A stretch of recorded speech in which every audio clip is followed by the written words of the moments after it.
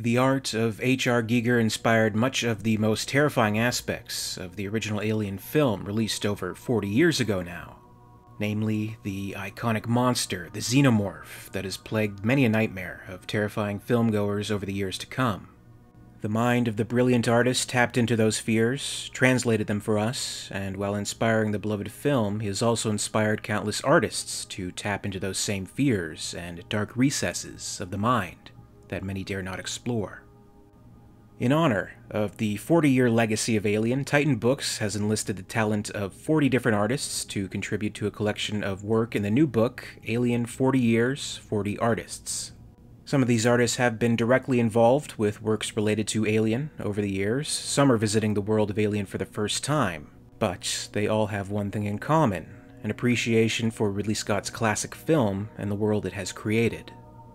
I was able to get an early look at the book, and today I wanted to share a review with you and talk about some of the art featured within. My copy got a little beat up in the mail, but it's mostly in good condition. Mostly. First things first, the book is on the larger side. It's definitely something that falls into the coffee table book category. For comparison, it's the same size as Titan Books' previous release, Alien: The Blueprints, so if you're like me and you like to keep it on the shelf, it's appreciated that it has some size consistency. It's a good size to really take in the art and admire the details. Anything smaller and you may feel like you'd be missing something. Within the book, it's exactly what you'd expect. There's 40 pieces of art from 40 different artists here. There's an introduction from concept artist Chris Foss, whose work was also instrumental in bringing the original 1979 film to life. He reflects on his own experiences on the film, and his original concepts are included. Each art showcase displays the piece on a full page with supplemental information to accompany it. We get information on the original format of art, the original dimensions, and in many cases preliminary drafts of the work, early renditions, alternate takes, and in some cases there are behind-the-scenes photos of what went into creating the piece. Also included in the supplements for the art is a write-up from each artist. This may actually be my favorite aspect to the book. Much of it amounts to personal reflections on Alien. They talk about what the film and the series means to them, how it inspired them, and how important this 40-year legacy really is. Whether the artists have been involved officially in Alien-related media or not, it's clear that first and foremost that they're fans. This is a collection of fan art from people who love the movie and they share their affection for it. As someone who's devoted this entire channel to talking about Alien, I love talking about it myself. I love hearing from other fans in the comments of my videos. I love the love for Alien. So having these reflections and anecdotes from the artists themselves included along with the art, I think was the perfect touch. Among the 40 pieces of art, there's a good amount of variety. A lot of it is digital art, but you'll also see pen and ink on paperwork, such as Eye of Providence by Carrie Ann Hudson and Brett's Demise by David Lupton.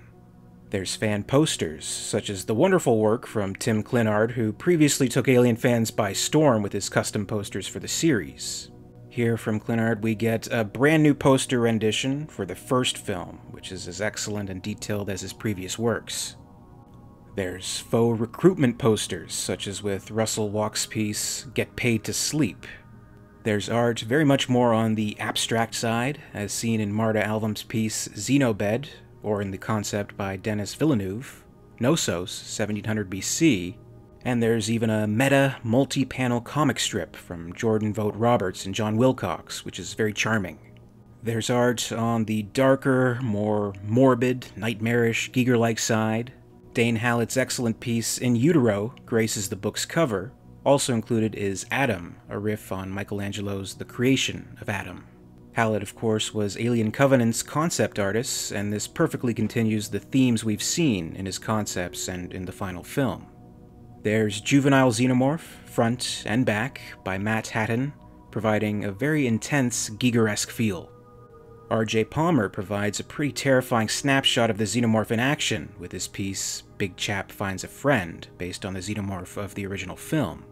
Tristan T-Rex Jones, whose art has become synonymous with the modern era of Aliens comics, also explores the original Xenomorph, providing a glimpse into what was not seen on screen with his gruesome piece Lambert's Scream.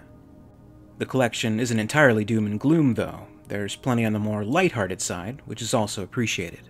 Catherine Keeney has an adorable rendition of Ripley and Jones flying through space, away from the danger of the alien, in her poster art. There's a really cool version of Ripley in her white EVA suit from the end of the film, reimagined as a giant mech suit from the artist Edward Pun. Also included is Jonesy in his own little mech pet carrier, which is very amusing. Jonesy actually gets a lot of play into the artwork featured here. Rory Lucy, who created the terrific book Jonesy, 9 Lives on the Nostromo, returns to everyone's favorite sci-fi feline again with his piece, Good Boy. And Joey Spioto, author of The Alien Next Door, also returns to his art style in a special 40th birthday celebration piece. And I guess that's what this all amounts to. It's a celebration. It's 40 love letters written by alien admirers from all over the world, each with their own unique artistic talents that they bring to the project. I love the Alien reference books and the behind-the-scenes material that we've had released and continue to see, but I really appreciate something a little different like this. I think it was a great way to honor the continuing legacy of the film, 40 years on and going strong, and it's something that fans will enjoy. Titan Books has done some incredible work with a good amount of variety in their releases. Coming very soon we have J.W. Rinsler's The Making of Aliens, which I've been eagerly anticipating. But then, soon after that, we're going to be getting, of all things, an alien cookbook, which I think is such a fun idea and something pretty different. Something I wouldn't have expected, but pretty curious to see how that turns out. As a fan, I'm really glad that we're able to get releases like this, and so consistently, too. If you happen to be watching this video on the date of upload, August 11th, Alien 40 Years, 40 Artists is actually out today, so definitely check it out. I really enjoyed it, I was really charmed by it, and I think it's worthy of any Alien fan's shelf or coffee table. Thanks for watching today, guys. As always, I really appreciate it. And if you enjoyed the video, please make sure to give it a like, and you can also subscribe for all the latest videos from the channel. My very, very special thanks goes out to WEYLAND YUTANI executives EmYarUk, Mark Fox, and in the Ellen Ripley tier of excellence, Lady Anne.